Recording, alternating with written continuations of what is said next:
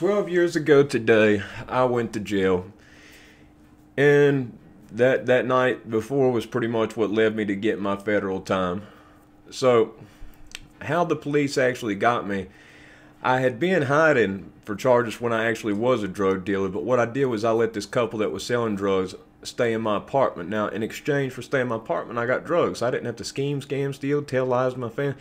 Didn't have to do anything like that. I just gave them a room. I got some drugs every day. And, yeah. And to be honest, out of the drugs that I was getting, half the time when I'd go to get the drugs from them, they'd be nodding out. And I'd have, tray that they were going to knock off a chunk of it on.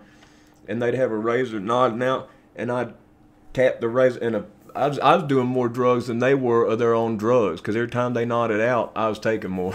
I mean, that's just what it was for real. So, there's a guy in my apartment that night who overdoses.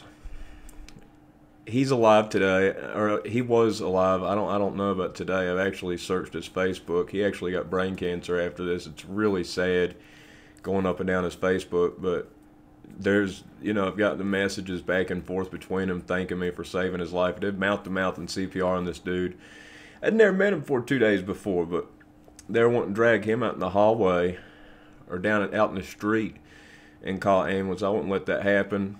So the police came, the ambulance came, and I told some lie to the cops about, I'm supposed to go to rehab in 3 days. Please don't arrest me. And the cops like, it's cool. You really need some help though, kid. And he wasn't going to put me in jail, but they ran my name. I had warrants from when I was actually selling drugs. Like I said, I was selling drugs for a long time. Then I got caught. They didn't take me to jail. This smug vice officer looked at me. He's like, we're going to leave you out because we know you're going to keep on doing it, and we're going to get charges racked up on you. Well, I just went into straight up hiding. I've been on the run, have warrants on me for a minute.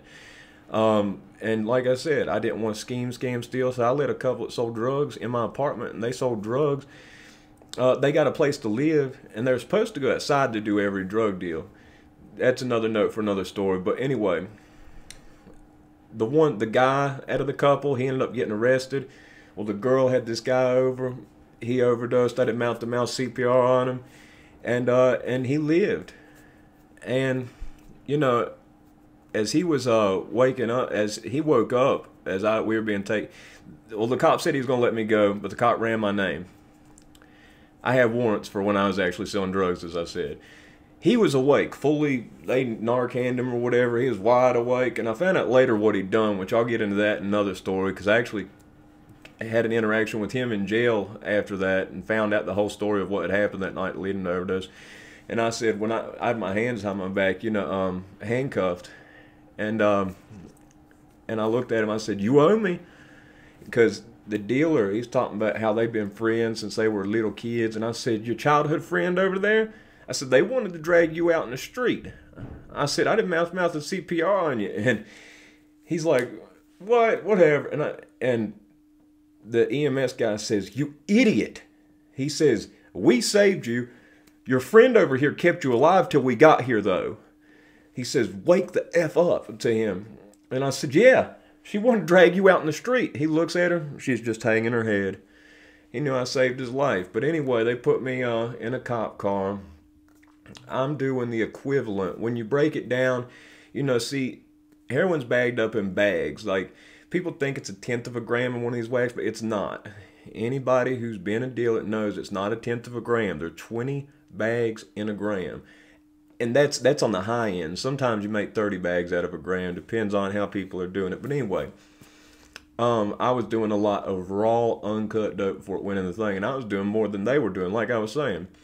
So they put me in the car. They take me to, I was in the city. So they took me to Roanoke City jail. And they tell me, they set like bail or whatever there. And then they send me to Roanoke County because that's where my charges were. Now in Roanoke County, I kept acting like I was addicted to Xanax and like I was going to go into Xanax withdrawal. The reason I did that is if you're an opiate addict, what the cops are taught is, well, that withdrawal won't kill you. You'll wish you were dead, but shoot, they deserve it. It'll teach them a lesson. But Xanax withdrawal, that can kill somebody. So I said, Hadn't had my Xanax in 24 hours. I said, I'm going to go into a seizure soon. I freaked out. They sent me to the regional jail. I get to the regional jail. They put me in. Well, first off, they took my picture, which went on an ID card, and I was playing this role so much. Everybody in the jail for the year, they'd get me to show my picture to person after person. I look like this. There's actually, I need to get the mugshot. It's somewhere on the internet. It's an awful, pitiful picture, but I was really playing up this part because I knew I was about to be in the worst withdrawals that I'd ever been in my whole life. So they put me in a holding cell. I make myself throw up. I know it's gross. Stomach acids and stuff. There wasn't no food in there. I hadn't eaten in days. I was 135 pounds. And I lay a foot away from this pile of vomit. And I know that the guards are going to come around eventually. They come around there so often. It felt like for 30 minutes, probably was 30 minutes, that I just laid there and I shook. I don't know what I was fighting. Well, all of a sudden, 8 of them rush in. And I'm like, y'all better give me something to help me calm down. And I don't know what I was faking because a seizure, you aren't talking in a seizure. You're not coherent. You're not conscious. Well, I kept going, acting like I was going to throw up. And one of the cops had a handful of my head, and that hurt for real. He yanked my head over the toilet, and I gagged. Nothing come out. But I was playing this thing up like I was having some type of withdrawals or episode. That way that they would shoot me up with something, so then I wouldn't have to go through withdrawals. Now, this girl, this lady who came in, she was a man. She had a cast or some kind of boot on her leg. She kept trying to hit a vein in my arm, and like, just kept poking and poking me. And I said, my God, I said, give me that needle, I'll hit it. And they giggled, and they're like, yeah, I bet you would. And then I realized, oh, shoot, I broke character. And did that again. And they eventually, everything went black. And then I felt somebody smack me in my face. Mr. Mumpower, help us help you. Stand up. I remember, like, really jelly feet. I stood up. They said, okay, sit down. Next thing I knew, I was getting rolled away in a wheelchair. Now in the jail, they got what they call like a suicide room that's up front. It's like a glass room that they put crazy people in. They take away their clothes and everything. But I wasn't a suicide risk. They were just worried I was going to die, so they didn't make me get naked. They just left me in the jumpsuit, in the orange jumpsuit, with this IV hooked in my arm, with this IV stand here. They'd injected me with Halidol, and they kept putting bags of Halidol in there, you know, to calm me down. Well, it was like, there was like 3-4 days that just were gone. I slept every minute for 4 days straight. And after that, I remember waking up and nibbling a little bit off food. I'm going through withdrawal still, so I can't, you know, eat much. And then like after day 5 or day 6, I hadn't used the toilet in 5 or 6 days. I mean, I barely drank any water. I had to be dehydrated as anything because I just was out. Well, after 5 or 6 days of being in this glass room, you know, I wake up, I'm standing in there. Ain't nothing to do in it at all. Like, I watch all the new people come in and stuff, but I'm still half nodding because they got me in this IV with the Halidol. And I bypassed the worst part of my withdrawals. I tricked them. Yeah, I tricked them into beating the withdrawal so I didn't have to go through that. But I knock on the window because I can't find the toilet in this room. I knock on this glass window. Now, it's all glass. There's no walls. Like, okay, there's two walls, but then there's 2 more walls that are glass. And that's the room I'm in with this big, thick glass that's like probably unbreakable. I don't know. I didn't try to break it. I'm not, you know, some mental case, something like that. So, but they did have mental case in there, so I'm sure it was some type of special glass. But I knock on the door. I tell a guy, I say, hey, man. I said, I got to go to the bathroom. There ain't any toilet in here. He doesn't say nothing to me. Points at the middle of the floor. I'm like, what do you mean? It's like, over there. I walk to the middle of the room. There's a hole on the ground. There's a hole in the ground. It's got like this mesh stuff, you know, and I had to pee in that hole for the next 2 days. I didn't go number 2 for a week. Well, one night I'm in this bubble room still. They done took the IV out of me, but they still got me in this room. They hadn't moved me to another room, which is like in solitary yet. So I knock on. I see this guy, who's a guard in there. Looks like he's nodding out. I bang on the glass window. I go, hey! He jumps up. I'm like, come here. He comes over there. I say, look, man. I said, you see the jumpsuit? I don't have a paper suit. I'm not a suicide risk. I said, when I came in here, they thought I was going to die because I was bad off on drugs. I said, I've got to go number 2. This is an issue.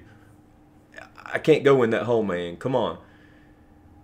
And he looks at me and said, okay. I'm like, for real? He said, yeah. He unlocked it. There's a cell 1 room over. He let me go in the cell. Thank God I didn't have to squat over that hole.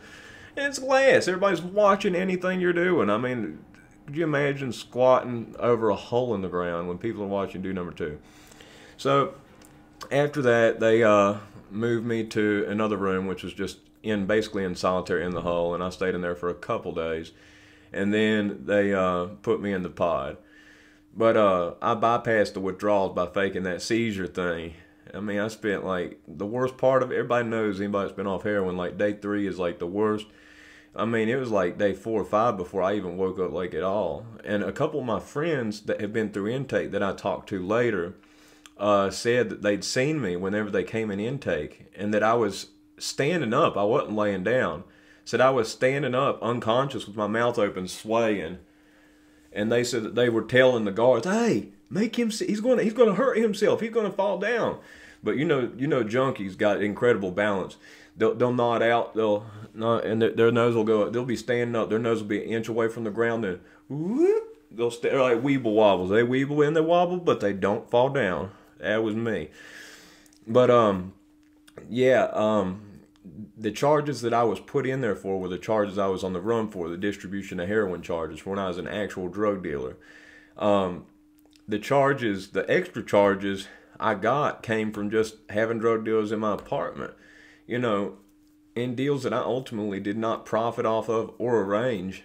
I got an 8-year federal prison sentence in which I did 1 year in jail, 5 years in federal prison, got 1 year off for the RDAP drug program, and 1 year off for good time. So I did 6 years on 8, but I did 5 in prison and that 1 year in jail credit. But between the 1 year that I did in jail, I was out on bond for 2 years. Then I self-reported to the prison. So that's how that happened. But this was the night. This is a weird day for me, man. Like, I went back on that dude whose life I saved, and I read his Facebook. And I mean, it about had me teared up a couple times because I read it because, I did save his life. And I have messages of him talking about me saving his life. But he really went through a lot of terrible addiction stuff, and it was just so sad reading it afterwards. And then he got brain cancer. He went to California, and there are all kinds of people on his Facebook wondering, is he alive? Is he dead? I mean, he looked terrible. I mean, God, this was a dude that was like, he'd done like 10 years in prison, and he was jacked, muscled up. And then I saw him at most recent picture. He'd had like multiple surgeries, to remove tumors from his brain or whatever. He didn't even look like the same person. It was sad. Really, just break your heart to see that, and especially some of the messages, because a lot of the stuff, the talking stuff that's going on, stuff he's talking about, nobody cares for him and family and stuff. It's just really sad addiction related stuff. But more stories related to that. But this was the day that happened 12 years ago that started everything, kicked everything off. I did beat the withdrawal. Drug addicts are creative. I found a way to slip one over on them, get by on them. I didn't want to have to go on withdrawal from a 20 to 30 bag worth of heroin a day habit. That would be awful. I had done it before. I know how awful it was. And I was in fear of that. But also from going to rehabs before and other places, I know some rehab give methadone detox. I know jail wasn't going to give that. But I knew Xanax withdrawal, they took very seriously. And even people that were getting tapered off Xanax in rehab, they still had seizures. So I knew that's something you can die from, the withdrawal from Xanax. Benzodiazepines and alcohol, they're actually interchangeable. So if you're in withdrawals from alcohol, Xanax will keep you from having a seizure. If you're in withdrawal from Xanax and you drink a beer, it'll hit the same receptors. It's kind of a strange interchangeable thing. But anyway, like I said, that was the day that kicked it off. There's other stories, about, certain people, certain stuff that happened, but that was what happened. That was my day. That was what happened 12 years ago today. That's I was in that bubble room. The IV in my arm with Halidols. I made them think I was going to fall out of a heart attack. I don't know what they thought. I mean, you don't talk to somebody and you're having a seizure. But it worked. Didn't have to go through what, you know, what I've gone through before and what many people will go through every day on from here on out. But I beat that time. Anyway, that's it. Oh, my shoulder.